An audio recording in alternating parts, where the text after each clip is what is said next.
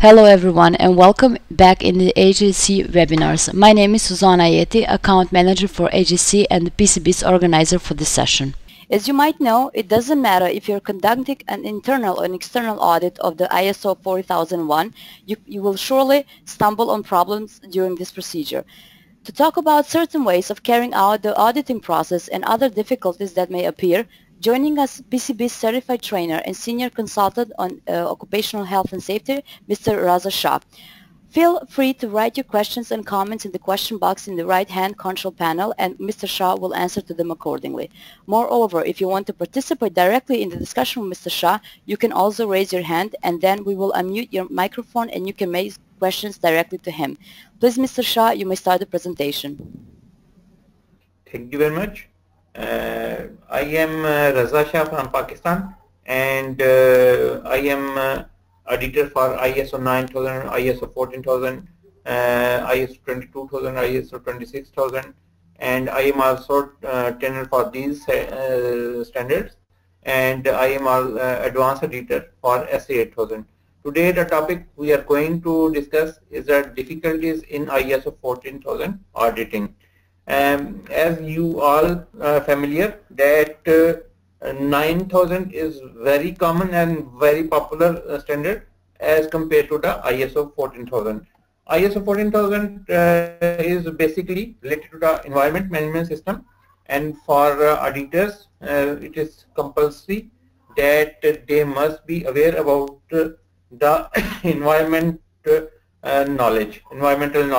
So whichever industry or organization they want to audit, they must have the certain background of the environment terminology and environmental knowledge.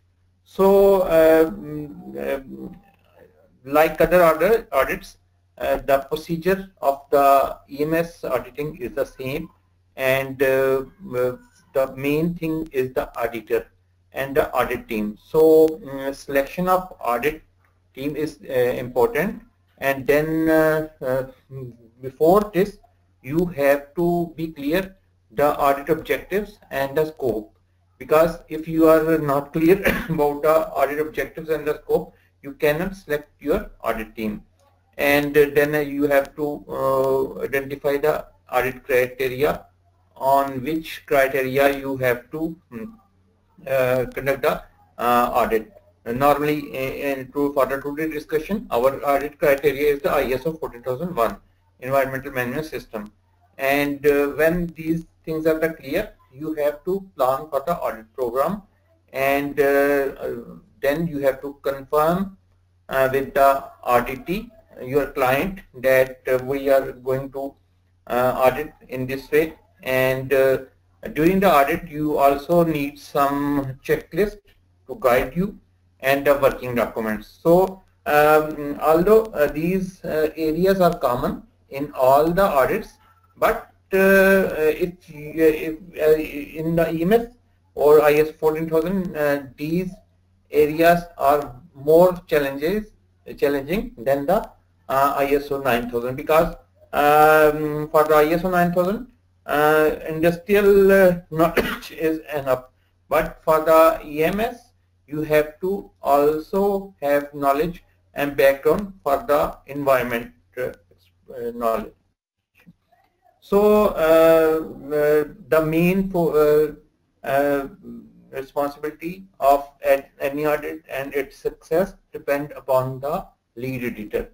So for ISO 14000, you have to select the lead auditor very carefully, and lead auditor should be able to lead the team, and he should be able to plan the audit, and he should be able to select the other members of his team, and so the audit can be performed effectively and successfully.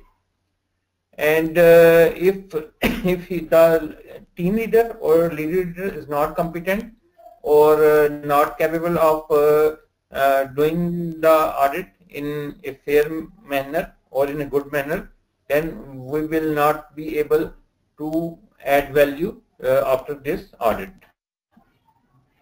The lead editor has to confirm the scope of the audit with the client. This is the important, and until unless you are not clear about the scope of the audit, you cannot manage the audit team, and you cannot decide about the time you require to complete this audit. Once you have the confirm the scope, you have all the related information to conduct the audit, and you have to, as a lead editor, you have to confirm that the organization is complying with the requirements of ISO 14000, and for this you have to assign tasks to the different members of the team who are supporting to you during this audit.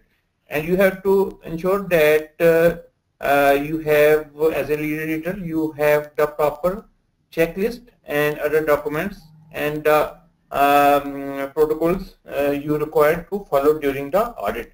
So before going to the audit, you must be clear about the scope, you must be clear about the audit timing and number of auditor required, and you have to manage the required documents which you will use during the audit. And as a lead editor, you have to convey the purpose and the objective and the scope of the audit to all your audit team. You have to solve any problem if there is any problem which is facing your audit team, and you have to represent or lead your audit team during the meeting and during the whole audit process, and you as a lead editor have to complete the audit report and the findings of the audit report, and you are the responsible for all these things, although the other member of your team are with you, but ultimately responsibility lies with the lead editor. The different certification bodies have the different criteria for the lead editor. So it is not hard and fast for the different CVs that what they have set the criteria, but they have set the specific criteria, experience, knowledge, and the lead editor should be ISO 14000 qualified. And the lead editor define the scope and objectives of the audit with the client, and these scope and criteria must be agree between the lead editor and the client. When we talk about the audit objectives, it should be clear to the lead editor and to the client and to the other member of the team that why we are conducting this audit. Maybe the purpose of the audit is the ISO certification, or just it may be internal audit, or maybe some second party audit. So the audit objective should be clear to each party or each stakeholder. And at the same time, the scope of the audit should be also clear, and which organization we are going to audit and which facility we are going to audit, and EMS elements we have to audit, or activities we have to audit. So in this case, the audit criteria is ISO 14001, and at the same time definitely we have to take care of the regulatory requirement for audit. And you have to ensure that your audit team is familiar with the process and facility, and you have enough number of audits, and if there is any conflict of interest, you have to resolve, and you have to ensure that the facility has fulfilled all the requirements. So if there is a small organization, you require one or two auditors. But if there is a large organization, you need more auditors. And auditors should be competent and that they can perform the audits and of the facility, and they should be familiar with the industry and the activities of the facility. And if you require, you have to add the technical expert. If you think that you as a leader don't have the experience of some specific industry, you have to add an expert of this industry in your audit team. And the audit team have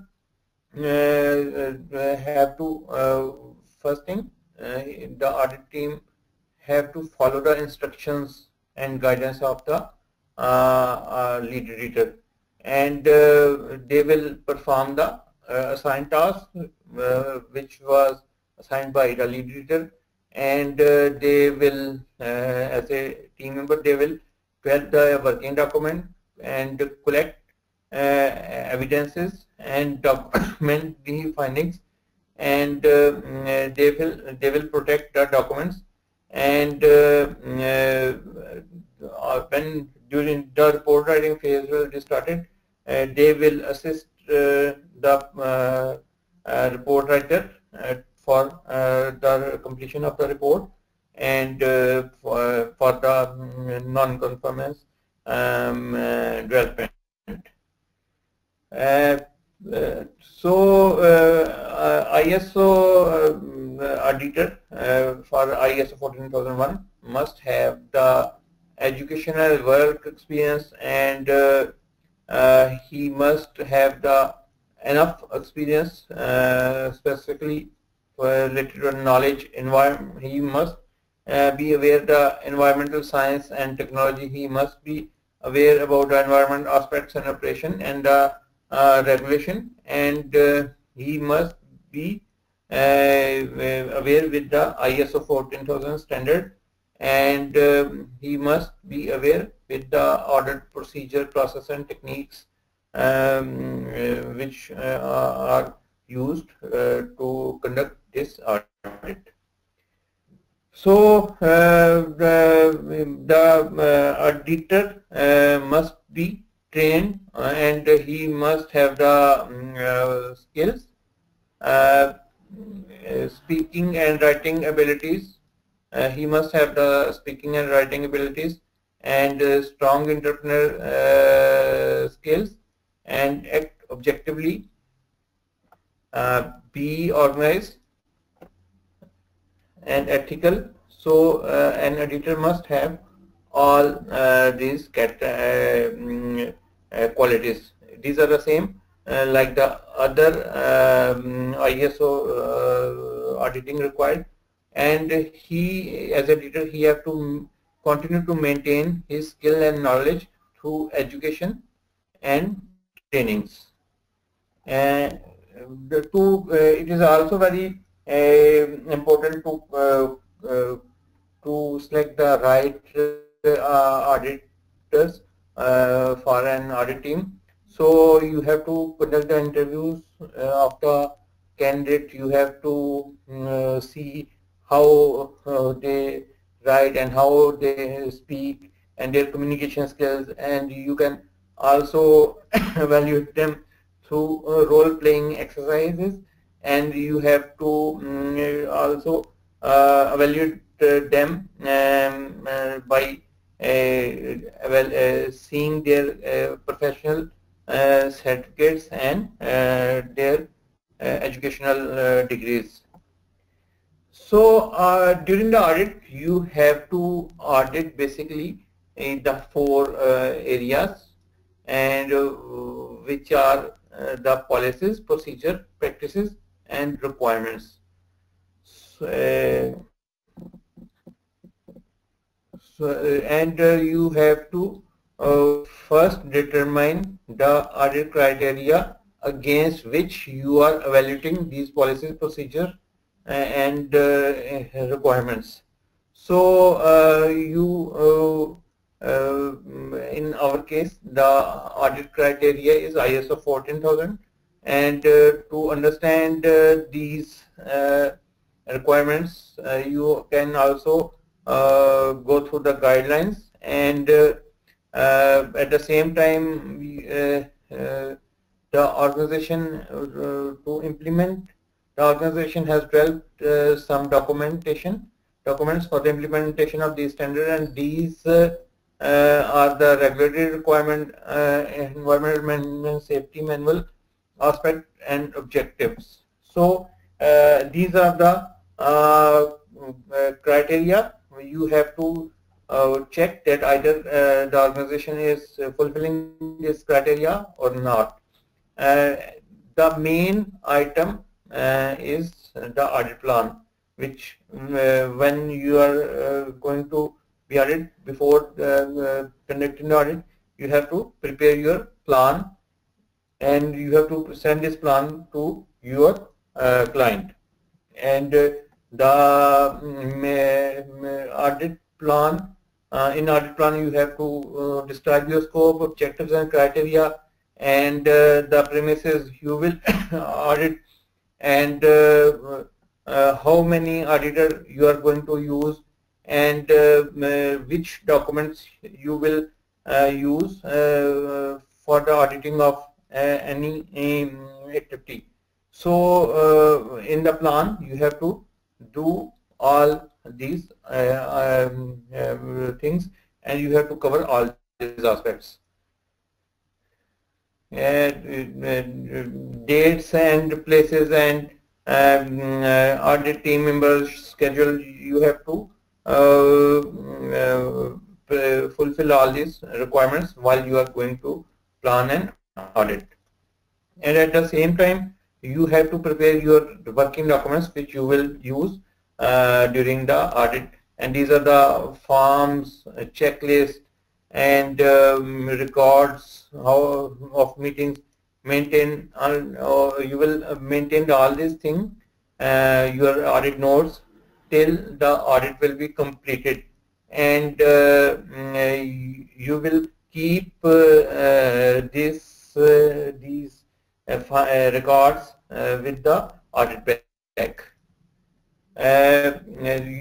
To give a direction to your audit that what you have to go do next, you have to develop a proper checklist. Checklist will help you that what you have to do, and it will help you to miss any activity which is required to be conducted, or which is required to be audited.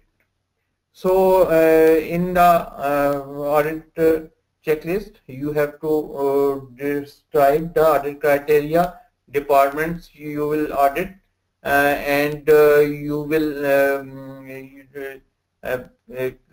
ask in the following way: who, what, when, where, why, how, and show me. You will ask each and every question in your checklist. So any activity will be evaluated in a proper manner. As a lead editor, when before going to the audit, or conducting an audit, you have to review the ISO documentation, and if there is some missing area, or something is not fulfilling the requirements of the standard, you can raise a red flag, or you can raise a major non-conformity. And you have to verify the environmental management system of the company is fulfilling the requirements of ISO 14000, and all this activity is based on the sample. We cannot check each and everything because we have limited time, so we have to select a sample, and sample should be true representative of the population, and on the basis of this sample we write our findings, or we come to some result. You have to ensure that system is properly implemented and fulfilling all the requirements of the ISO 14001 to ISO 14001.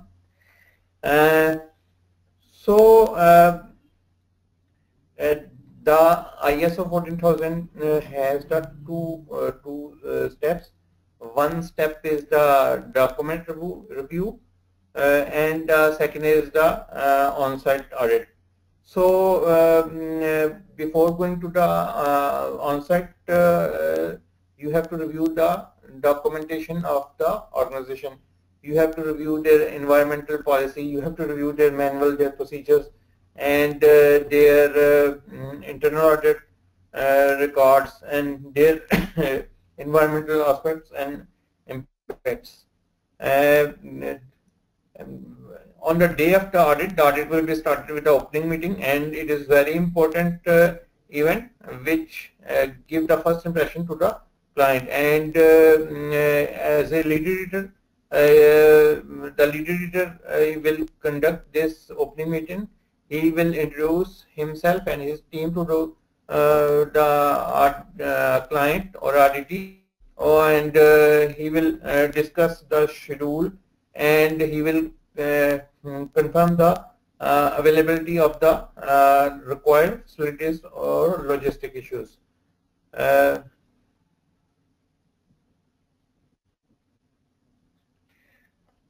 And during the opening meeting, you will also explain the nature of the non-conformities, and you will also set the time and date for the closing meeting. And you will also invite the RDT for any question. If they want to know any information, they can ask you.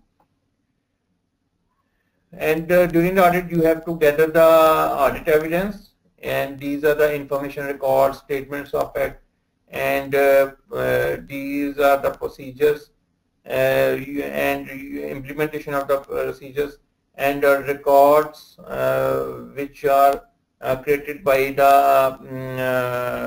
organization for during the implementation of these procedures.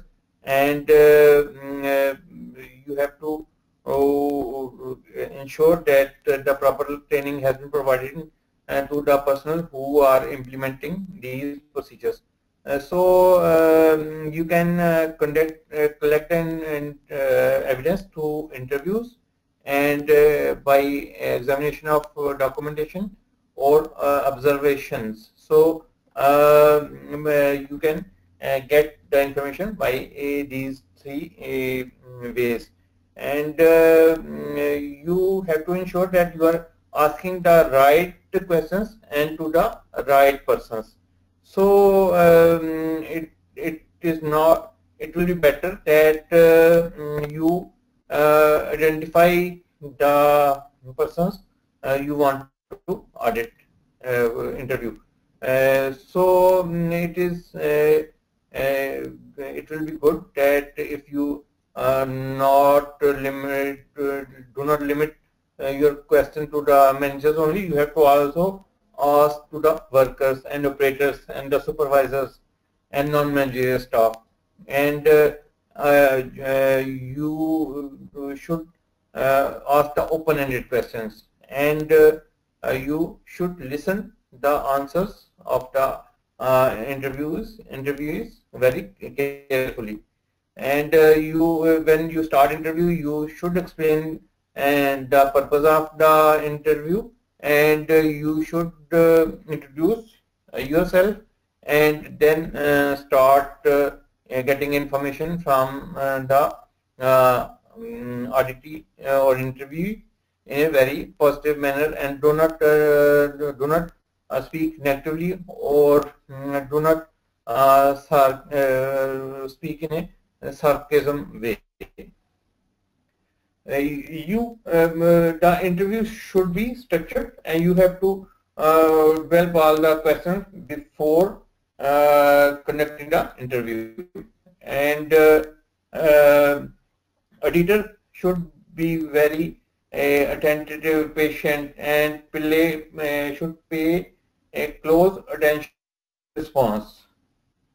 So you have to maintain your interest and do not judge anything on the very early stage. You have to collect more and more evidences, and you have to support any fact by different ways. You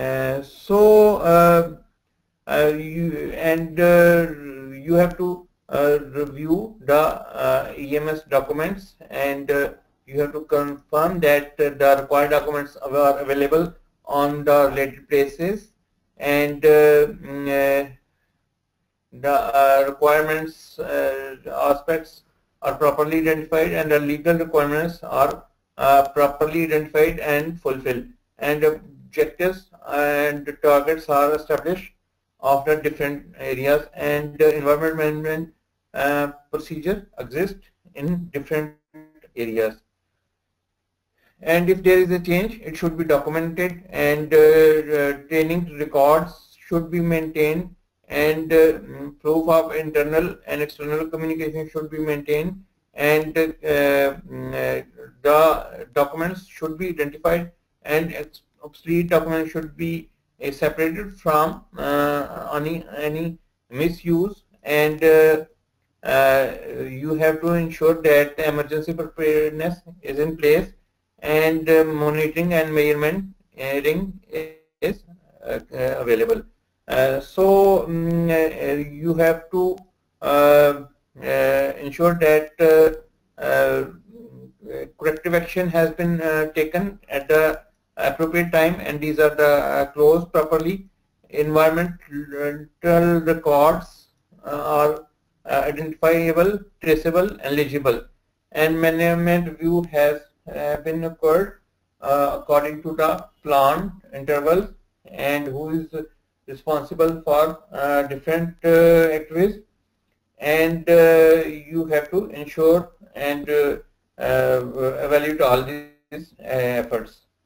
During the audit, and your working and going to the different departments, you should watch each and everything very carefully, and you have to pay close attention to environmental different significant environmental, and you should avoid to reach to any conclusion. Suddenly you have to observe the thing, and you also check the related document, and you should conduct the interview, and on the basis of these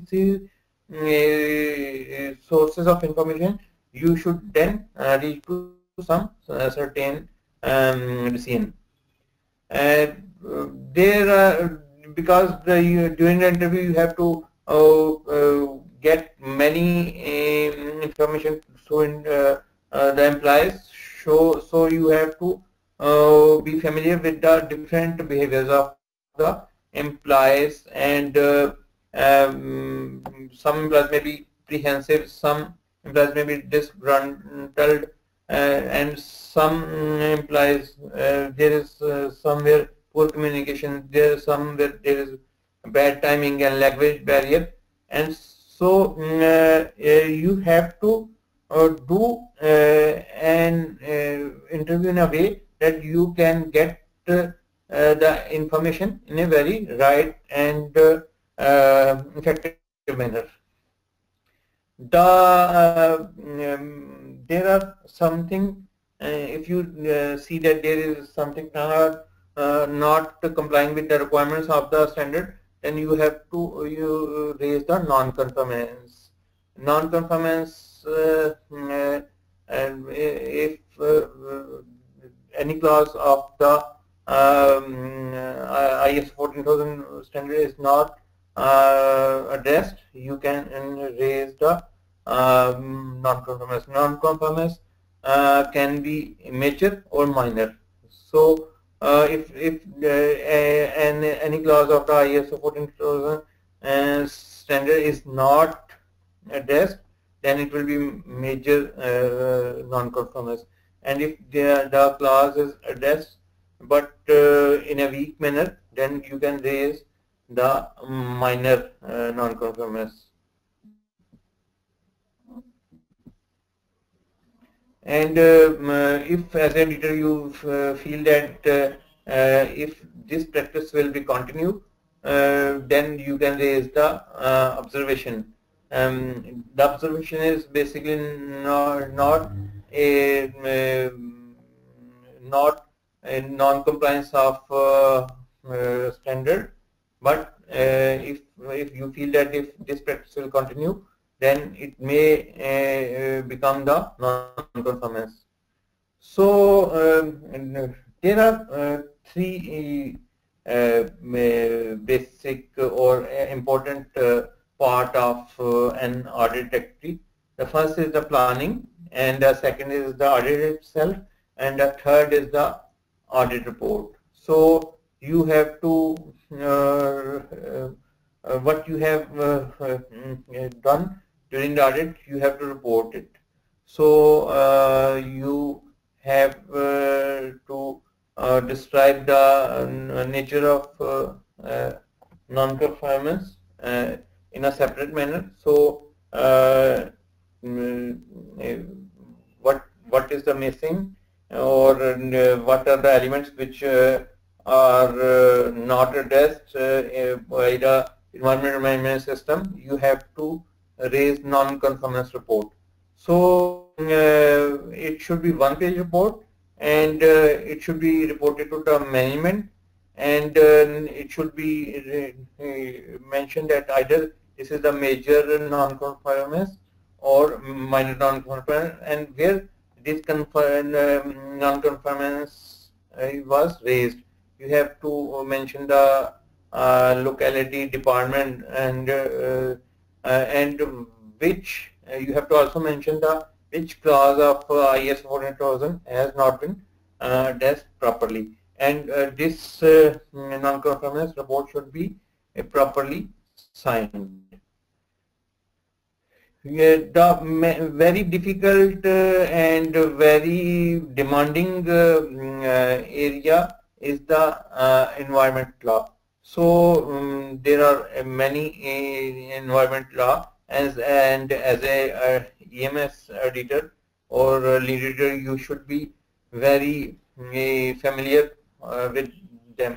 And these laws are not one-page document. These are very heavy document, and you have to go through all these laws, so you can evaluate and check how these laws and have been addressed by the auditee. And then you have to prepare the summary of the audit findings, and you have to mention the which areas are properly addressed and which areas need to be improved. So you have to prepare at the end of the audit, you have to prepare a comprehensive report, and this is the main responsibility of the lead editor who will prepare this report. You have to mention which departments and which people have participated in this audit, and you have to mention the scope and objective of the audit, and you have to give the document reference numbers you have seen during the audit, and you have to give a short summary of each non-conformity, and you have to describe the summary of each area which you have audit. So this is all about the difficulties we face during the ISO 14001 audit.